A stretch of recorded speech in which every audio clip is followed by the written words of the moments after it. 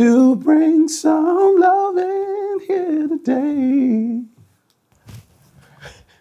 It's the rasp for me. Yeah, I got a little rasp. You better be old. I love it. Me too. I love Not some old, bro. School.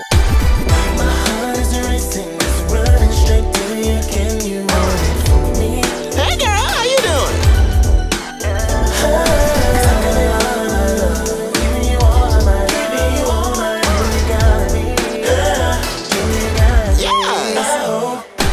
What's up, everybody? It's your boy Terrell. Welcome back to my channel. Thank you so much for being here. He's an Oscar nominated. I knew he was about to start. You know I had to get into it.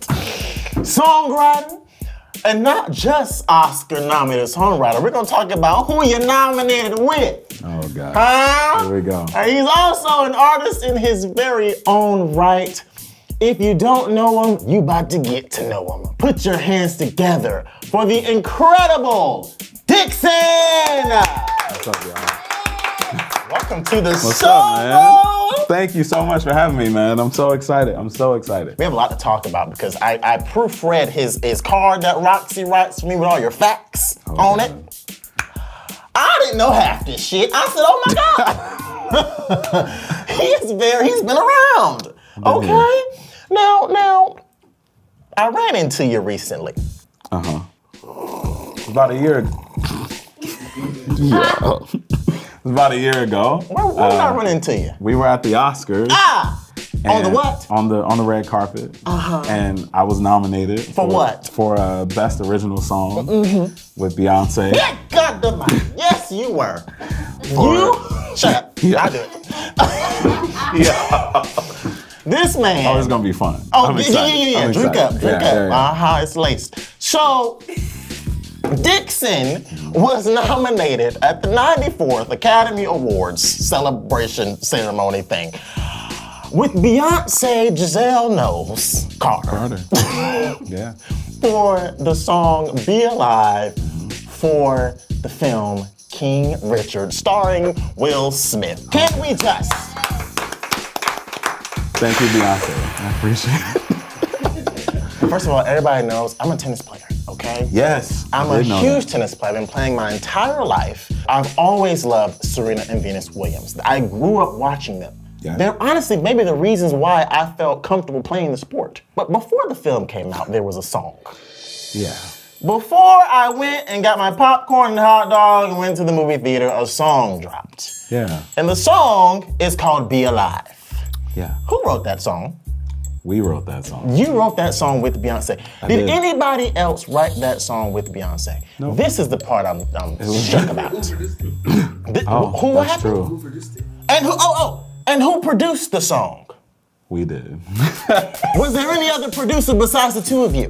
No. So listen to what I'm saying, Millions folks. tried. Millions tried. They didn't make it. But they didn't make it, DIXSON. We were the two that did. This man was in the studio with Beyoncé, and the two of them, and just the two of them, created an Oscar-nominated song. If you're not clapping in this room,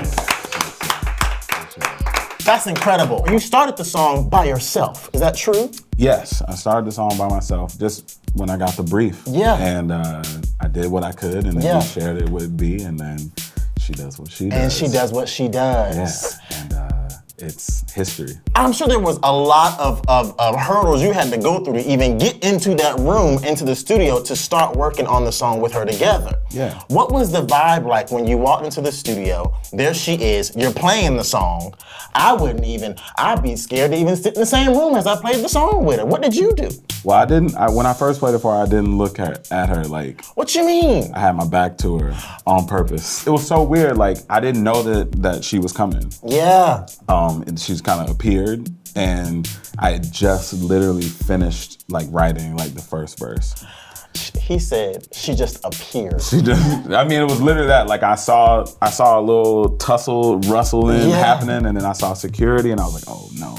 You didn't see the halo on the way coming in? You didn't see it? I want to be like there was a light coming down the hallway, but it really wasn't that. I literally had just finished. I had just clicked save in Pro Tools because I had prepared like 2 songs, 2 ideas. Interesting. And I asked Jay if I should play another one, and he said, when you start off with a joint like that, that's where you leave believe it. And I was like, why could I hear him saying that?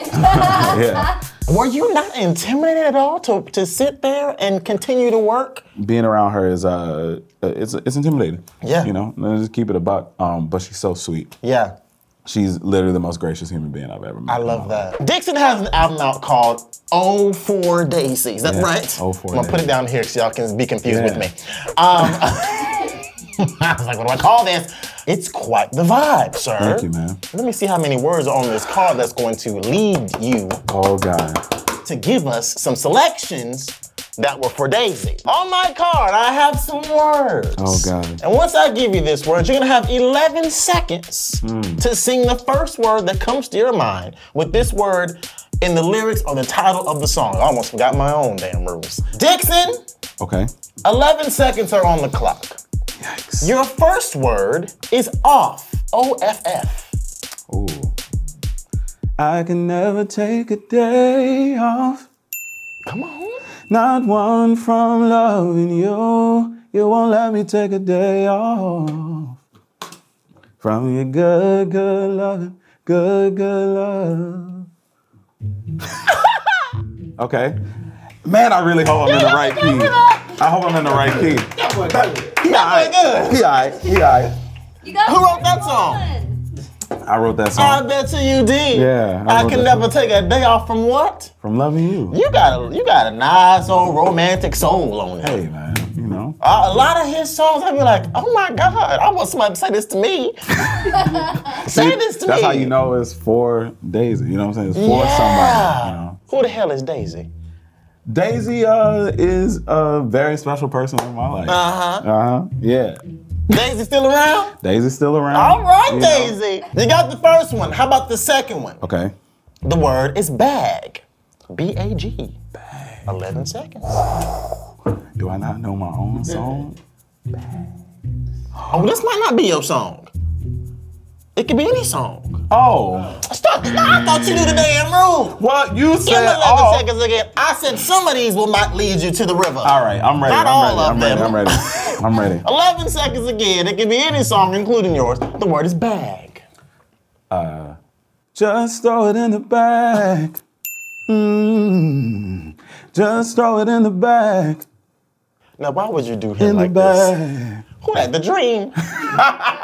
Who was the Dream and somebody else? Who was throwing in the bag? Was it Dream? Fabulous. That part is the Dream. I remember that video. That video was crazy. Why would you do that song like that in here? The Dream. Listen, your word is grape. Grape. Now, I do got one for this.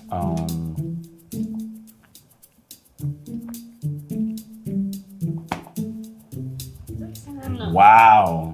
Grape? Did he miss it? Yeah.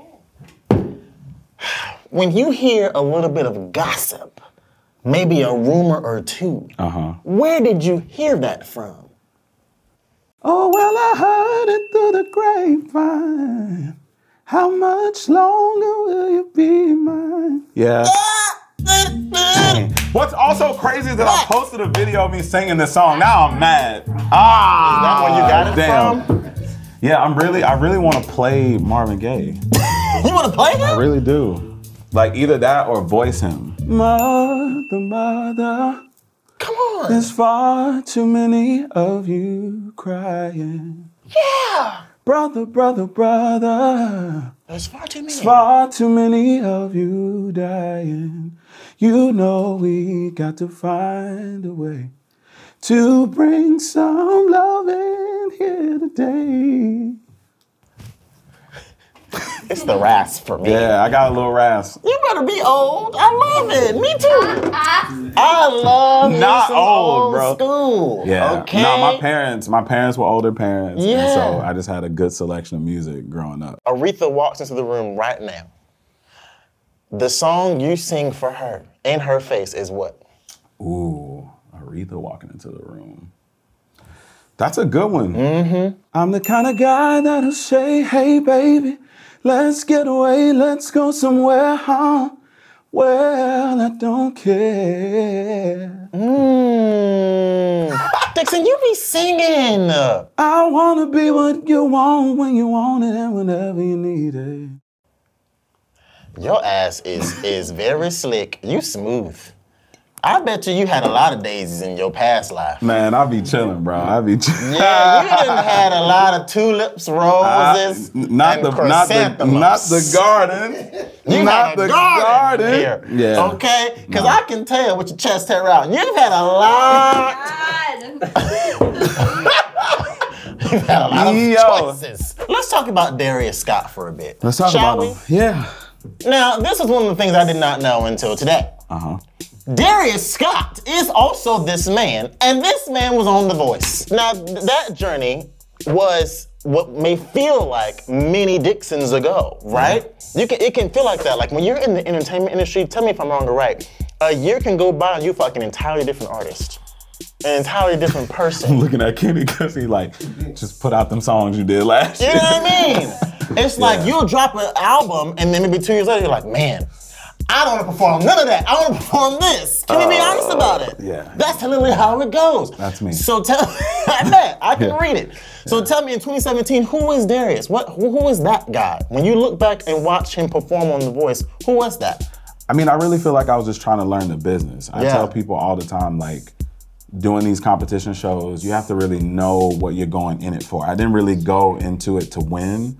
I just feel like if you want to learn the business at a rapid pace and you can sing, this is a great place for you to go and figure it out. Now, if you want to go in there for the cloud and you know to get the record contract or something like that, that's on you. I wouldn't do that for that reason, but I really am a student of the game, and I wanted to know how this all worked. Like, how does a TV show work?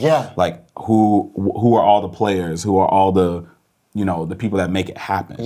You could talk to anybody at The Voice. They'll tell you Darius was in wardrobe. Darius was trying to figure out every little detail because I knew that I needed to know some things when I got my opportunity. What is the most long-lasting piece of advice that Pharrell told you? Around the time my father passed away, Pharrell called me. And well, he called me and checked in on me, but then I got a text message and basically was like, you may not understand what's going on like directly in front of you right now, but God can see around corners. And it changed everything. Like, it opened up my perspective on life and like things happening to you. So yeah. God can see around the corners. Yeah, no, I mean, it really blessed me to hear that at the time in my life. So yeah, and I still carry that. Come on, Pharrell. Yeah. Great. All right.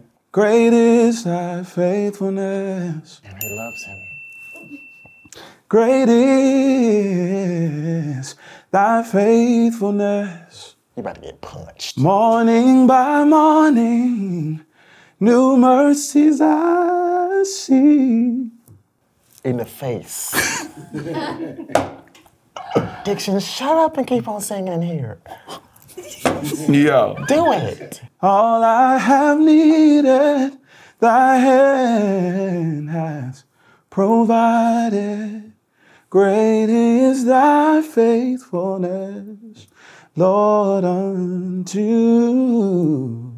me. Falling. Not just fall, but falling. Falling in love with Jesus. What is it? Was the best thing I've ever done. If this shoe wasn't strapped to my foot. My favorite part of that song though is, go ahead. In his arms, I feel protected. In his arms, never disconnected. In his arms, I feel protected. There's no place I'd rather be. Yeah. It's the choices for me. You better. You were in church often as a kid. I'm assuming. That was my address, basically. Like, literally, if you wanted to send me mail or find me, I was there. You was up in there. Doing something. Playing drums, playing keys, playing. How many instruments do you play? 11. Did you say 11? Yeah. Like one next to the other one? Mm-hmm. More than 10? More than 10, yeah. Would you like to tell me what those are? Sure. I play piano, I play organ, play acoustic, play electric, I play bass. Drums is my first instrument. I play clarinet, I play flute. Oh, I play percussion like bongos, all of that stuff. 10 is my voice. And then I'm a really good Pro Tools engineer. I definitely see Pro Tools as an instrument. It is really. Yeah. I probably missed one. Somebody will tell me what I missed. Me, you playing me right now. Oboe or something like that. Yeah, the woodwinds is kind of my bag. When you can play 11 instruments, I'm sure you can walk into a studio with Beyoncé, Giselle Knowles Carter, and be the only producer on it other than her. Yeah, I played on Be Alive. I played guitars, bass, and drums. You didn't just stop at Be Alive and be an Oscar. You really setting this up so nice. I appreciate it. You're welcome. That's what I do, okay? DIXSON kept the train rolling. Yeah. Because then you hopped on Renaissance. Yeah. Really, my favorite, the Grammy, you know. One, light work. Actually. It's my, Talk about it. Now, what were the songs that you were contributing on? I worked on Virgo's Groove and Pure Honey. And Pure Honey. Cherry is the word. Yeah, I love that word. I bet you do. I feel like you know it's the right time. Touch me right, yours tonight. Before you go, I want another round tonight. I could eat it all day. Cherry sorbet. What are you talking about? You know what I'm talking about. You know what I'm talking about. Cherry Sorbet features 7 Streeter, friend to the show. Shout out to 7. The GOAT. She's the GOAT. Now, I done told y'all his ass is romantic as hell. Yeah. But you also nasty, and I love that song. That's a good, nasty song. I immediately understood what Cherry Sorbet was, and I knew that I haven't had Cherry Sorbet in a long time. Wow. I've had lemon meringue pie, but not Cherry Sorbet. It's been a while, but I'm glad you enjoyed. Not lemon meringue pie? Yo. Never heard that one. Yo. We're about to play a little old game I like to call I Know You Lying. Y'all, there's a lot of shot glasses right here. I just want y'all to know. This is a setup. Now, there are some categories here. Okay. And what's gonna happen is one of us is gonna pull a card. Okay? It's gonna have a category on it. Okay. And immediately, whoever pulls the card has to say, I can name one thing in this category. Okay? Okay. The next person has to say, I can name 2. And if you can name 3, you say that. And so on and so forth. Until you believe that the person who says that number is f***ing lying. Oh man, it's like spades. Okay. A little bit. Yeah. It's a little bit of bluffing going on. Yeah, you gotta know. Okay. So you have to keep going until you call somebody's bluff. When the bluff is called, that person has to immediately start naming all the things they said they can name in that category within 30 seconds. Oh my God, so we don't name them first? No. Oh, you gotta hold it until the bluff is called. Now, if the person can indeed name that many things, you're safe. The person who called the bluff has to take the shot. Wow. Okay? But if you did indeed bluff, you taking the shot. Oh, damn. Okay? All right. So we're gonna start. I'm gonna do the honors so we can get warmed up. Okay? Okay. The first card here. Cartoon characters. I can name 1 cartoon character. I can name 2. I can name 3. I can name 4. I can name 5 cartoon characters. I can name 6. In 30 seconds? Mm-hmm. I can name 7. I can name 8. I know you're fucking lying. 30 seconds. Ready? Go. Mickey, Minnie, Daffy, Taz, Penny Proud, Tweety Bird, Bugs Bunny, Lola Bunny. You want me to keep going? Because that's 8. You want me to keep going?